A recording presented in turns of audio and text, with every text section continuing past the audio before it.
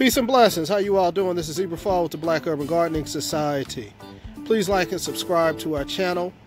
Please share our videos with your family, friends, and loved ones. All right, today we're going to do a video on broccoli, so you could see what broccoli looks like prior to going to seed. All right, and so in the process of a plant going to seed, basically is when a plant is ready to reproduce, make seeds for the next generation. That is a really cool thing, but what can become problematic with that is when it begins that process, the plant basically absorbs all of its nutrients to make flowers.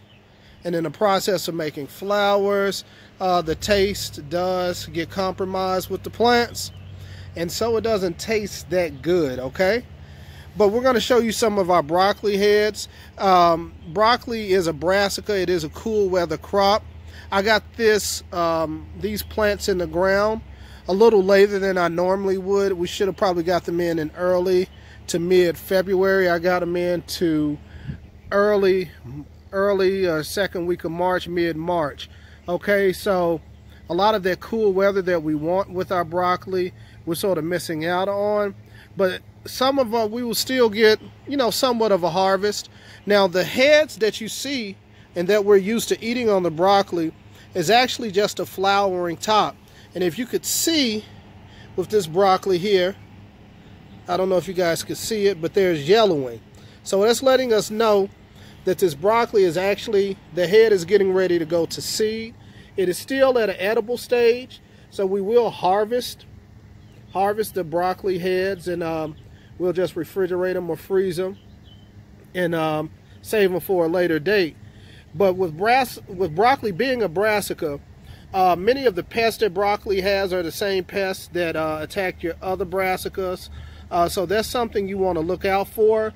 But for me, the biggest issue with broccoli is not really the pest. It is the crop just getting in time. The locale that I live in, a lot of times our springs are not long enough, and our winters, we sort of go from spring to winter instantly. All right. So what we're seeing here is our broccoli florets, which once again is simply a flowering top of the broccoli. You just want to harvest it before it flowers. And for some of our heads of broccoli, we're right at that stage of flowering. All right, so we could see, like with this one is flowering. You can see with the smaller heads here, even those are going to get ready to flower. And so it's basically almost impossible to slow this process down with a plant like broccoli, because the flowering head, the floret, is the edible part of the plant. So plant your broccoli early, protect your broccoli. There are different varieties of broccoli. You have this heading broccoli, you have sprouting broccoli, which I like to grow as well.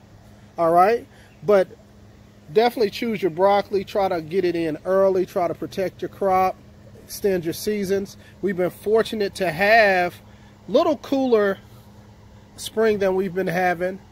So I think it's allowed us to get a little bit more growth.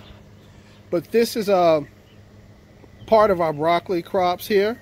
All right, and we just want to show you what broccoli looks like when it's growing. So you can see here, there is no head development at all to a smaller head developing. I'm sorry for moving the camera so much, but with this broccoli right here and the others, you can see that there's a larger head developing the floret. Excuse me. And so we definitely will harvest our broccoli.